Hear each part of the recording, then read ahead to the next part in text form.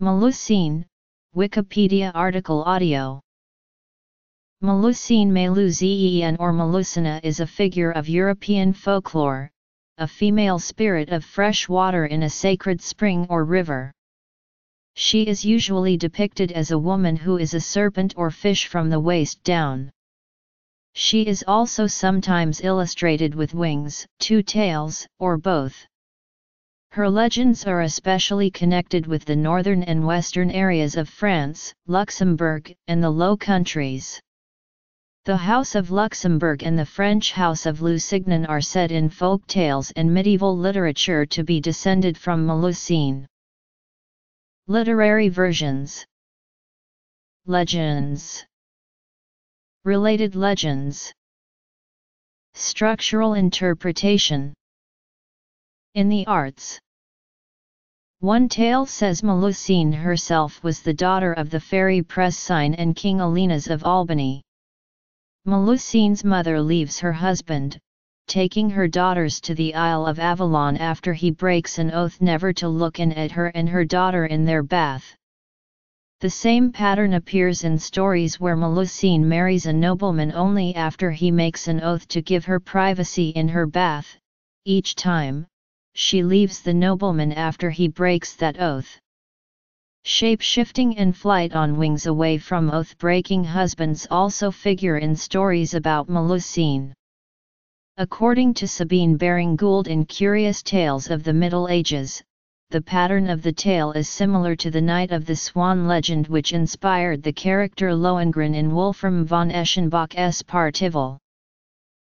The most famous literary version of Melusine tales, that of Jean d'Arras, compiled about 1382–1394, was worked into a collection of spinning yarns as told by ladies at their spinning coudrette.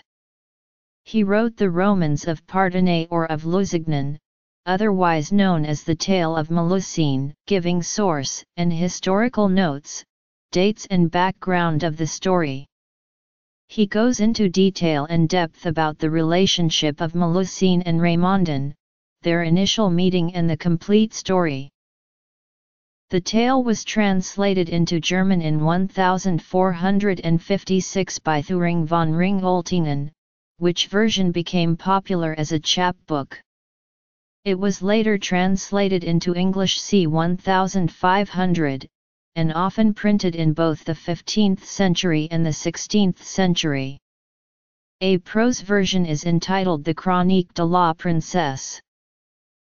It tells how in the time of the Crusades, Elinas, the king of Albany, went hunting one day and came across a beautiful lady in the forest. She was Melusine, mother of Melusine.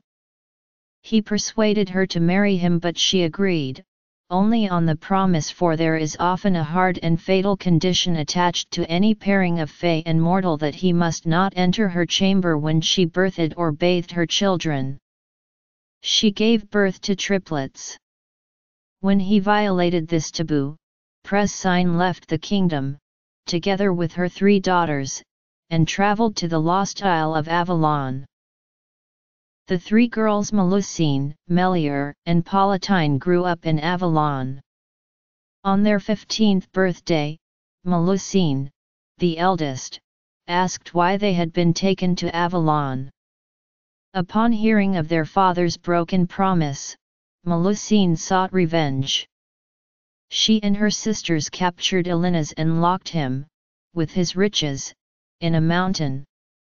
Melusine became enraged when she learned what the girls had done, and punished them for their disrespect to their father. Melusine was condemned to take the form of a serpent from the waist down every Saturday. In other stories, she takes on the form of a mermaid. Raymond of Poitou came across Melusine in a forest of Colombiers in Poitou in France, and proposed marriage. Just as her mother had done, she laid a condition, that he must never enter her chamber on a Saturday. He broke the promise and saw her in the form of a part woman, part serpent, but she forgave him. When, during a disagreement, he called her a serpent in front of his court. She assumed the form of a dragon, provided him with 2 magic rings, and flew off, never to return. In The Wandering Unicorn by Manuel Mujica Lainez, Melusine tells her tale of several centuries of existence, from her original curse to the time of the Crusades.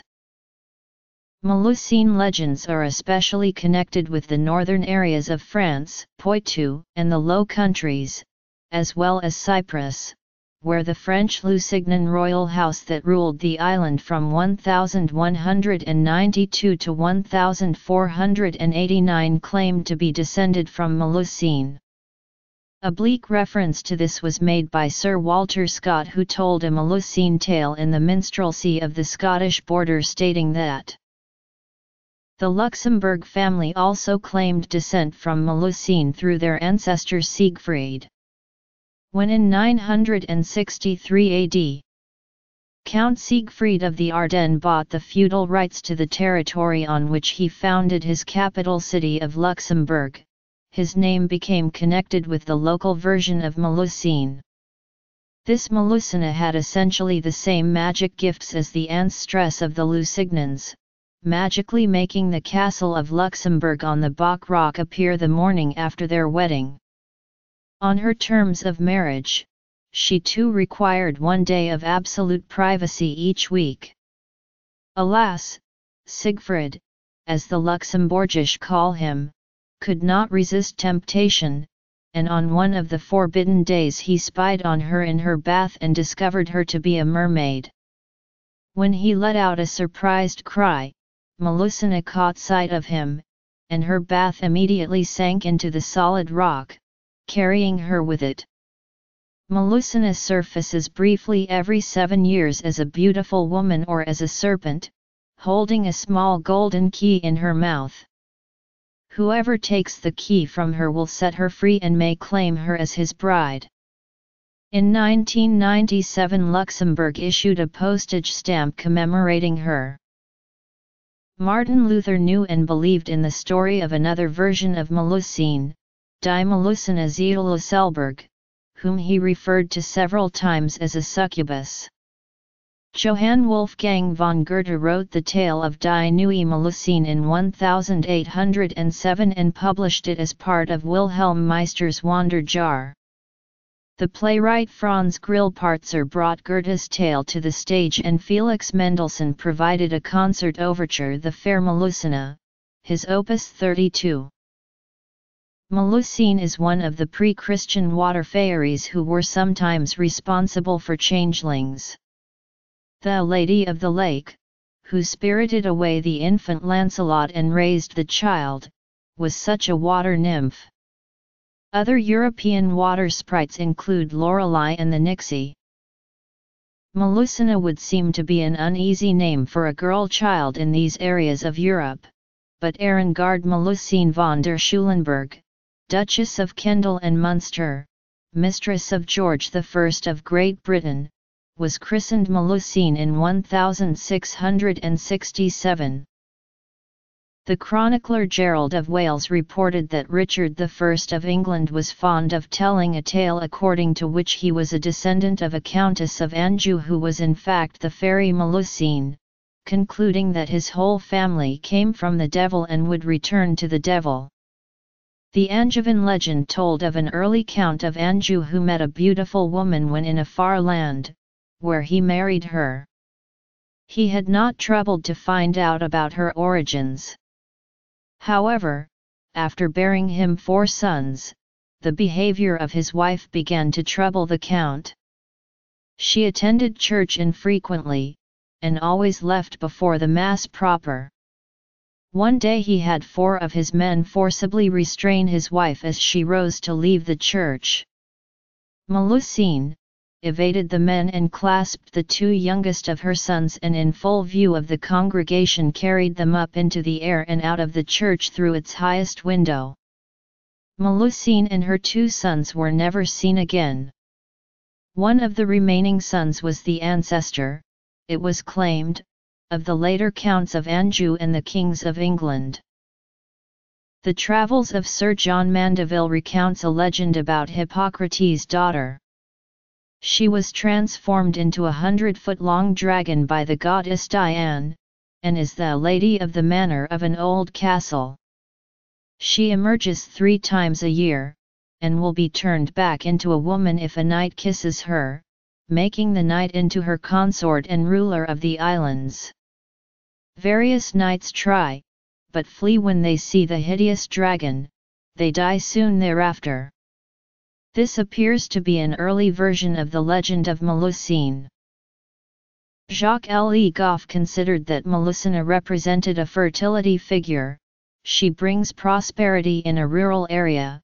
Melusine is the fairy of medieval economic growth.